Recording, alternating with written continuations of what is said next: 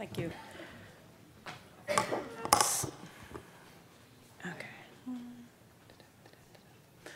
So I'd like to thank the organisers for the invitation to speak here, but I would also like to thank you, the audience, for actually being here after last night. And I'm not assuming that this is just due to the airport bus shuttles being or leaving at 1 o'clock only. Anyway, so I'm going to talk about root responses to differential water availability in soil.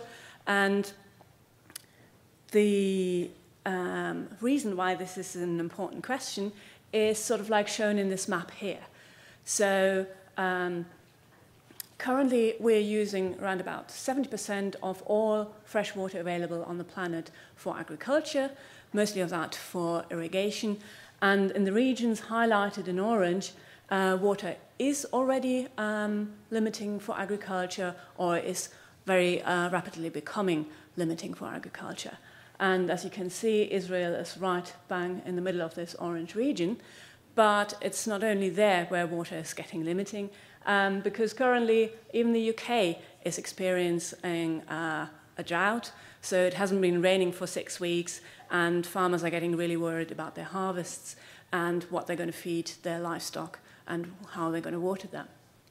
So we really need to address these questions of how plants are getting to their water and understanding how and being able to manipulate how plant roots are responding to differential water availability in soils is hopefully going to help answering this question.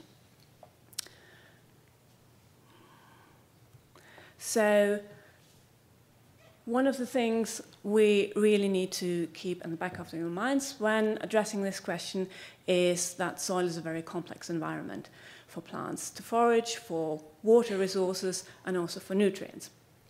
And what this micro-CT scan of a field core shows is not only soil particles and the air spaces, and in blue the water is shown, and what you hopefully have already seen there, that although this is a field core which has been scanned at field capacity, so with the maximum amount of water it will be able to contain, that there are regions in there where water is already not available.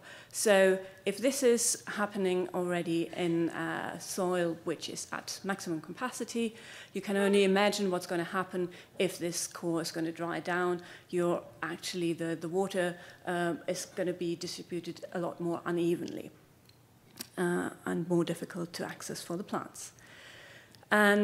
But as Bob already briefly mentioned, roots are really plastic in response to water availability. And this is just demonstrated in this rather sort of like very simplistic rhizotron experiment where I planted maize seedlings. They were all at the same stage when I put them in there. And what differs between the rhizotrons is where the water is available. So here we have a lateral water gradient where there's more water available here. And in the rhizotron here on the right, we have a sort of like the more what you would expect to find in the soil gradient where there's less water at the top and more water available at the bottom. And you can see how this already shapes very much the root angle at which those maize roots are growing. So in my talk, I'm going to present data on 3 responses that roots are showing if there's a heterogeneity in the water available in their growth medium. So I'm going to talk about hydrotropism, zero branching, and hydropatterning. And for those of you who haven't been to the hydrotropism session, which was on Monday, this is what hydrotropism looks like. So these are Arabidopsis seedlings, and normally those roots would be growing down straight following the gravity vector, but in the region highlighted here in sort of like this reddish color, I've added sorbitol, which lowers the water potential, and the roots are able to perceive that and change their growth direction and avoid this area where it's much more difficult for them to take up water. And knowledge of this phenomenon of hydrotropism had been around for quite a long time. So there's already sort of like, yeah, in the sort of like, I think the earliest mention of hydrotropism is sometimes in the 1600s. But unlike its close cousin gravitropism, we know a lot less about how it works. So for gravitropism, we know that the perception is in columella, and you get then this lateral auxin gradient, and you get this increased transport of auxin through the lateral root cap and the epidermis towards the elongation zone, which shapes the root's growing response so that the root's bending down. Now, for hydrotropism, until very recently, we knew a lot less about that. So there was some data that perception in the columella or in the lateral root cap might be taking place. It was known that ABA is involved in the response, but not exactly how, and very little was known about the actual bending mechanism. And in a paper we published last year, we sort of like started to address this question. So we had a look at, first of all, which part of the root is required for perception of hydrotropism. And we did that using laser ablation. And you can see here on the right is the root where the columella cells have been ablated. And this is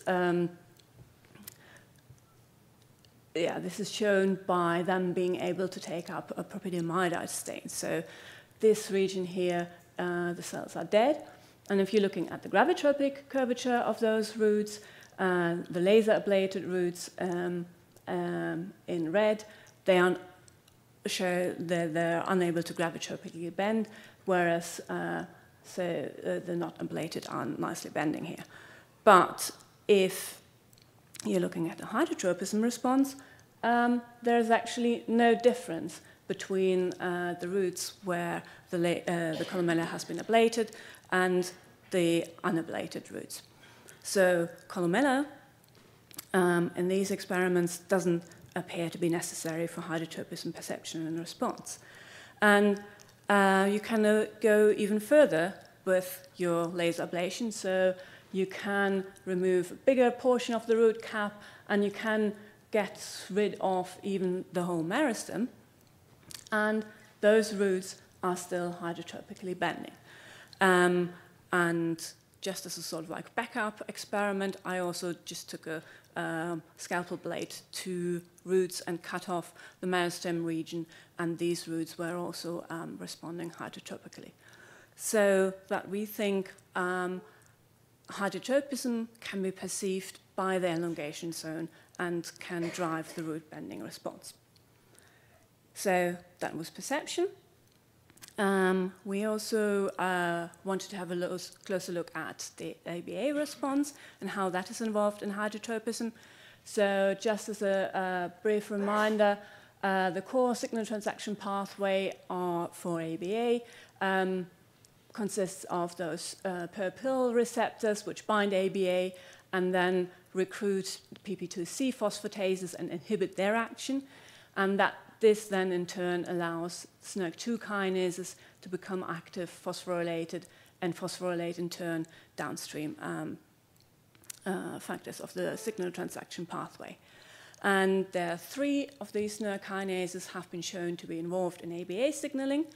And if you knock out 2 of them, so SNRK2 and 2,3, you're getting a quite big reduction in the hydrotropism response. So in the wild type, you get about 35-degree bending here in this assay at 12 hours, whereas in the double mutant, you only get about sort of like 10 degrees of a bend. So that's a quite significant reduction and shows that these kinases are involved in hydrotropism. And you can actually restore the response by expressing SNRK2 in the double mutant background. So then you're nicely restoring the hydrotropism response. So we wanted to use these mutants to explore where in the root tip ABA signaling is important for hydrotropism. And so in the first instance, we had a look, where is this kinase expressed? So we did a GFP fusion, and then if you're looking at your root, you can see it's everywhere. So all the different tissue layers from the root tip right up into the elongation zone, they're expressing SNRK2/2.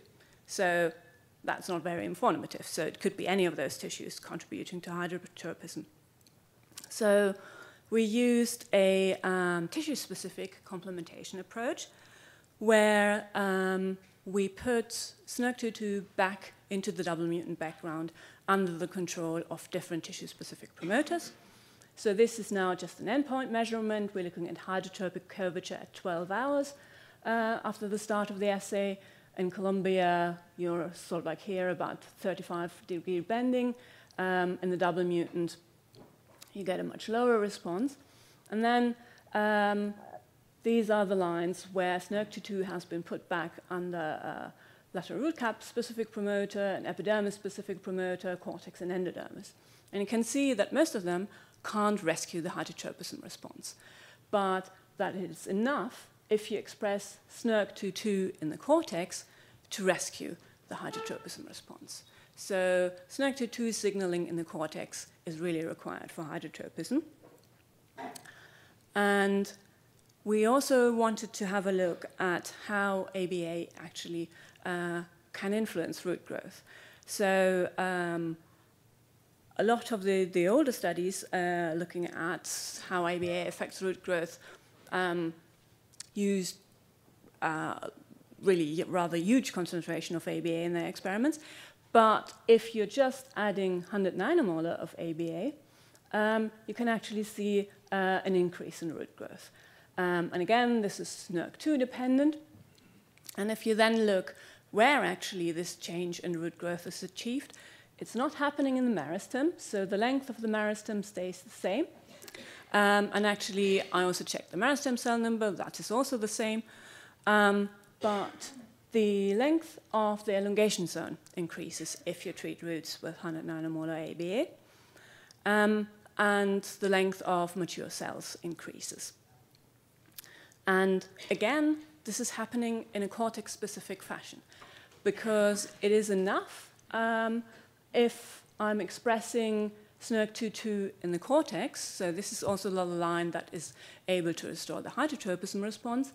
If I'm treating those lines with 100 nanomolar of ABA, I'm also seeing the same increase in root growth and the same increase in elongation zone length when I treat them with ABA.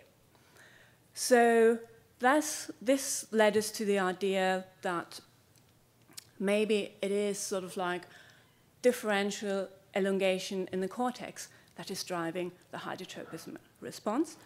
And so we wanted to mess around with differential elongation in a tissue-specific manner. And how did we do this? So we were using a GAL4-driven system where we can, again, tissue-specifically express a cell cycle gene called Siamese. I'm not going to go here into the details of the actual mechanism of what Siamese does, but what you can quite nicely see in those images that depending in the tissue where you're expressing it, so in the epidermis, the cortex, or the endodermis, and these different tissues are also expressing a nuclear localized GFP, you see that the length of these cells already prematurely increases right in the meristem, but only in those tissues where you're overexpressing Siamese. So the other tissue layers are unaffected by this. And what we're hoping for was that if we already have this massive increase in cell length in the meristem, that the rather small differential elongation you need for hydrotropism is negated. And the results from these lines are actually quite nice. So just focusing on those colored bars here. So if we're messing up differential cell elongation in the epidermis and in the endodermis. The hydrotropism response is not affected, but again, if we're doing this in the cortex, the roots become ahydrotropic. So, in summary for hydrotropism, in the experiments that we have done, we couldn't see that the columella or the meristem actually contribute anything to perception of the hydrotropism response, and that the elongation zone seems to be rather critical for this. We've also shown that the cortex layer of the root is very important for the hydrotropism response, and you need ABA signaling in this particular tissue layer to drive the response. And from our further experiments, we think that it's really the differential elongation of the cortex cells that drives hydrotropism. Okay, so the next root response I'm going to talk about is zero branching. So you may have, if you went to Xavier Dreyer's talk, you may have already seen some of these images. So zero branching is happening when the root loses sort of like contact totally with water. So we're having here again CT images of maize and barley roots growing through a top layer of soil, which is separated from the bottom layer by about a 2 centimeter air gap. And what you hopefully can quite nicely see is that the lateral roots, which are developing here in this topsoil, they are not happening as soon as the roots are growing into this air gap. So lateral root formation is inhibited while the root is growing through this air gap. And to show that this is just not due to losing contact with the soil medium, if you're filling up this gap with water, you're getting quite prolific formation of lateral roots. So this seems to be really a water-driven response, this inhibition of lateral root formation. And to get down to the mechanism involved in this response, we first had a look at what stage lateral root formation is inhibited. So we did vibrotome sections of the roots from the topsoil bit, from the bit that's growing through the air gap, and through the bottom soil. And you can see that both of them, both in the soil, you get formation of lateral roots, but in the air gap, you hardly see any lateral roots forming. And we have sort of like even more continuous data from laser ablation tomography, which really shows that the very, very few lateral root primordia that are forming there are sort of like very early stage only. So in zero branching, it seems that lateral root initiation is inhibited by the absence of water. So how can we further study this? So this zero branching can be also reproduced if you're growing the roots in an aeroponic system. So this is an aeroponically grown barley root, and if you're actually switching off the misting system, you get a region of the root where no lateral roots are formed. And because this aeroponic system is much more accessible, you can get much more easier to the roots. This was used to look at what is actually happening with those roots. So these roots, which are going, if you're switching off the misting system, they're undergoing sort of like a transient water deficit. And if you're then taking the roots and analyzing them for various things, the one thing that really quite stood out was that you get about 3-fold increase in ABA content. So roots under transient water deficit accumulate ABA. And you can use treatment with ABA actually to mimic this response. So these are, again, aeroponically grown barley roots, but this time around, now the misting system hasn't been switched off, but in the root on the right-hand side, ABA has been added to the misting solution, and again, you're getting this zone where lateral root formation is inhibited. So how does ABA affect the formation of lateral roots? In the talk by Tom Beekman, he already showed that for lateral root formation, you get this nice formation of an auxin response in the site where a lateral root will form. So, and you can demonstrate this quite nicely using markers like DR5.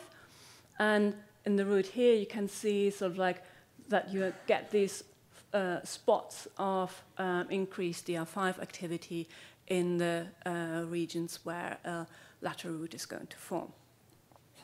And if you treat then these roots with ABA, you don't get the formation of these spots of increased DR5 activity. So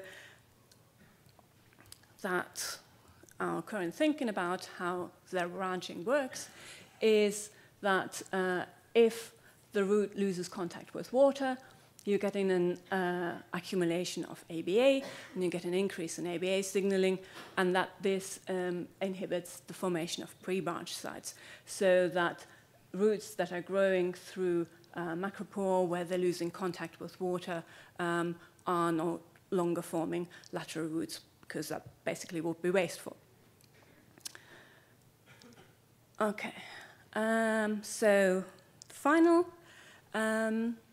root response I'm going to talk about is hydropatterning. And this is work we've published already a few years back with Jose Dinini, demonstrating that hydropatterning is the branching of lateral roots towards available water. And what you can see in the maize root, which is growing completely surrounded on all sides by soil, is the lateral roots are forming around the whole circumference of the root. But if you're letting the root grow down a macropore, where it's only in contact with soil and water on one side, the lateral roots will only form towards the region where there is water. So that's hydropatterning. And basically, if you're growing your Arabidopsis roots on an agar plate, you're doing a hydropatterning experiment. Because if you're looking at this cross-section here, so if an Arabidopsis root is growing vertically down an agar plate, it will be on one side, it will be in contact with the agar, and meniscus of water will form on both sides between the root and the agar, and you'll have one side of the root which is exposed to the air. And if you're then tracking the frequency with which lateral roots are emerging from this root and the angle at which they're emerging, you can quite easily see in this diagram that the majority of those lateral roots will emerge on the side where the root has contact with the agar. And then there's only very few which are emerging on the air side of the root. So, how is hydropatterning regulated? You probably have seen this diagram if you're looking at auxin lateral root development a few times already. And auxin is basically involved in all steps of lateral root development, right from the priming and the basal meristem all the way through to lateral root emergence. And a few years back, we developed a gene regulatory network together with Laurent Laplace, and we could show in this network that the transcription factor ARF7 is a key node responsible for controlling lateral root development. So it was, in a way, sort of like quite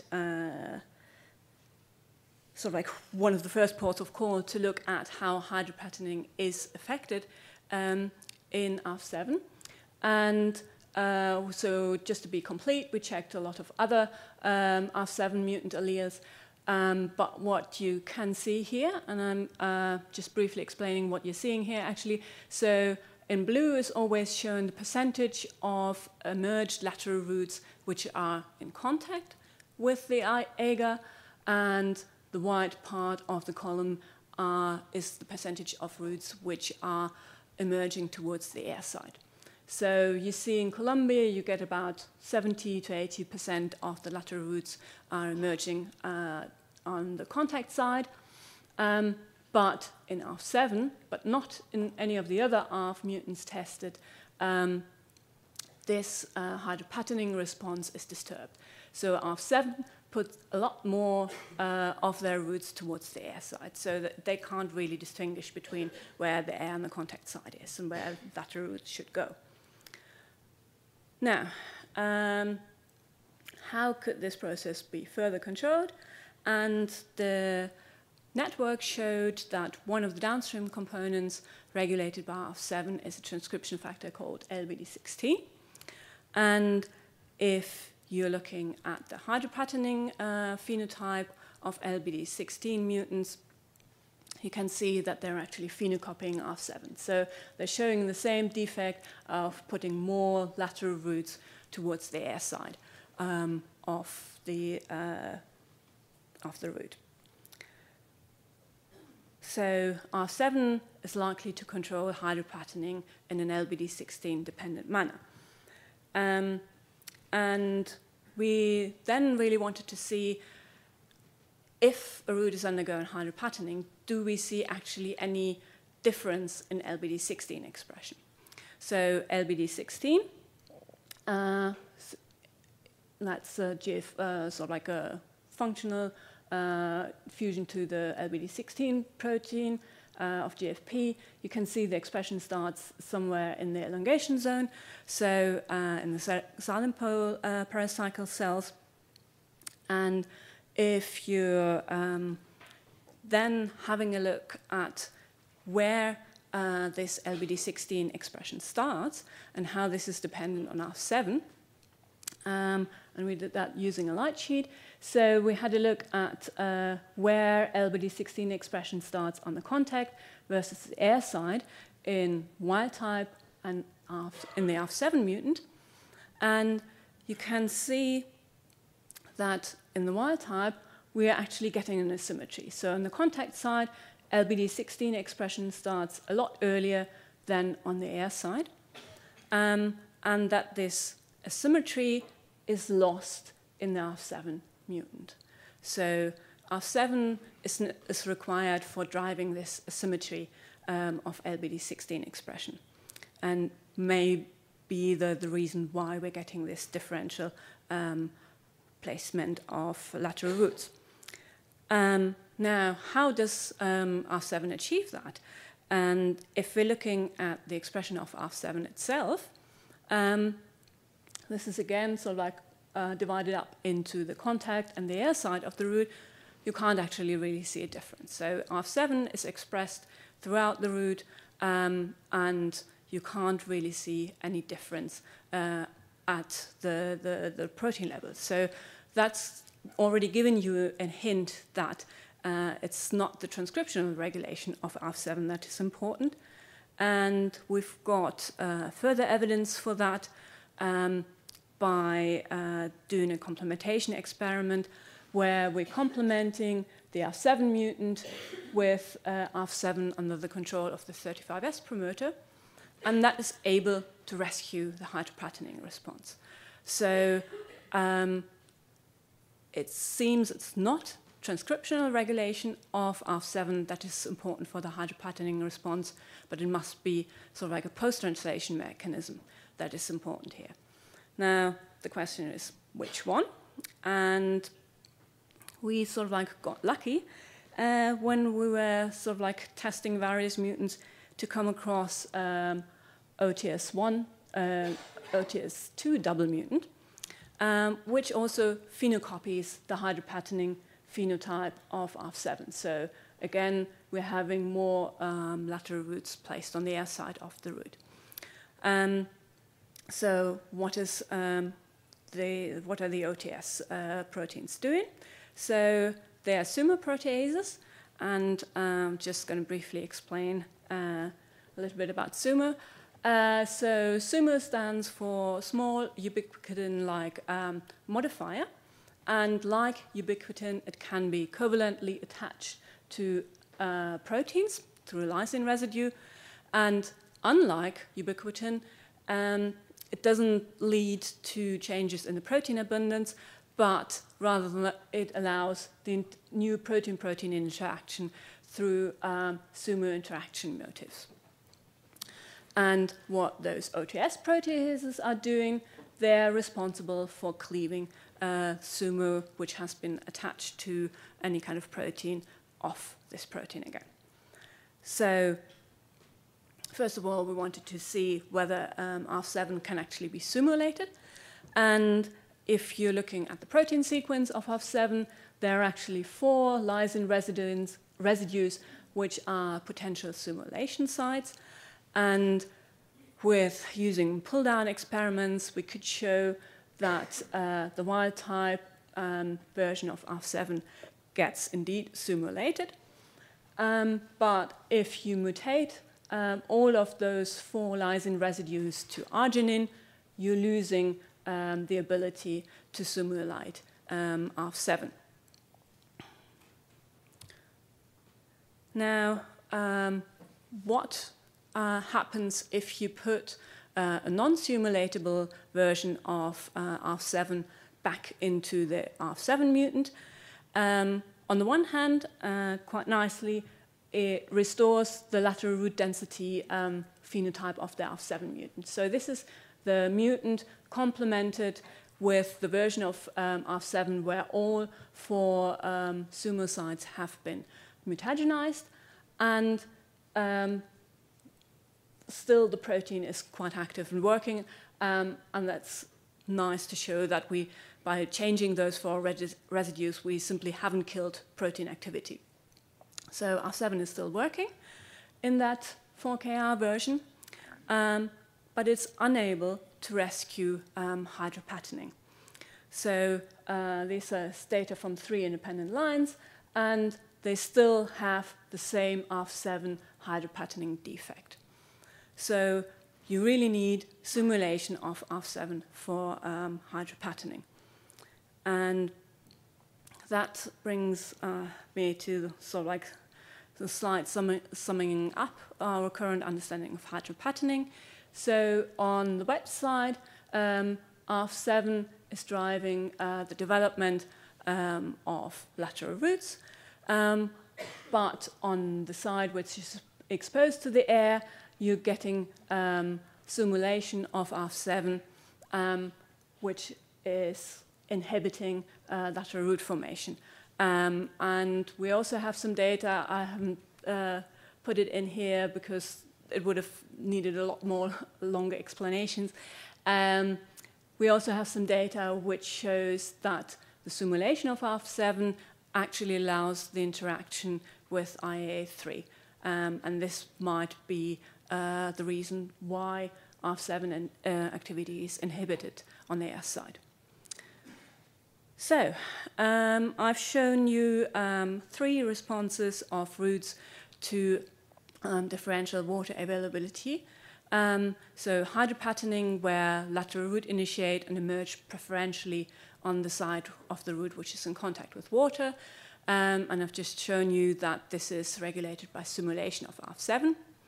I've talked about zero branching, where lateral root initiation is inhibited by the absence of water, and ABA plays a role in inhibiting the auxin maxima that are normally formed at lateral root pre-branch sites. And I've also talked about hydrotropism, where roots grow towards a region with high water potential, and ABA signaling in the cortex in the elongation zone is important. So I have a very busy acknowledgement slide. So this is all work done in Malcolm Bennett's lab at the University of Nottingham.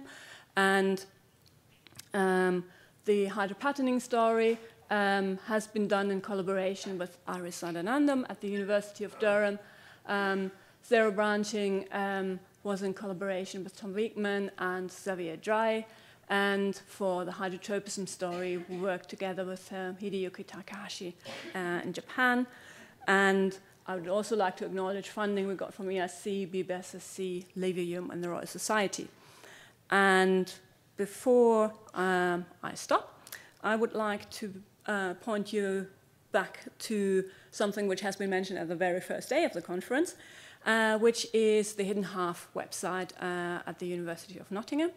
You may remember seeing this in a 3D printed form being handed to Hans Lambers. So the Hidden Half website has lots of 3D X-ray images of different root systems from a whole range of plant species. So we have anything from Norway spruce. We have date palm, which is very interesting.